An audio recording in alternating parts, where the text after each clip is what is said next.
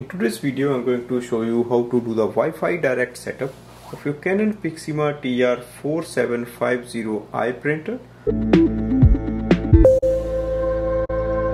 Now the first step is to go to the printer display panel, select the setting icon, press OK on Wi-Fi setting, easy wireless connect, press OK. Go to your smartphone. In the smartphone, open the Canon Print app. You can download it from the App Store. Click on the plus button on the top. Select if printer cannot be found.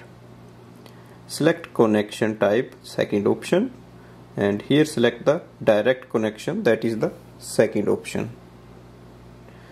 Our printer has a button like this. Yes, we have. Press and hold this button for 3 seconds.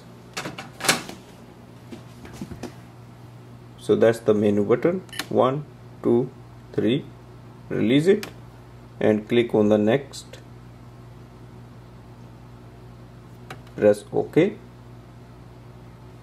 It will ask you to join the TR4700 series. Click join.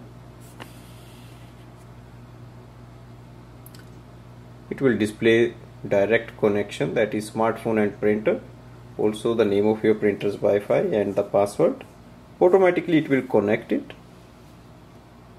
So we are not using the home Wi-Fi network. So this is direct connection between the printer and the smartphone. Join to printer Wi-Fi network. Yes.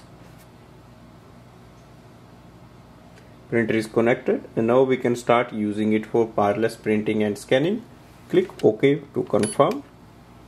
Thanks for watching.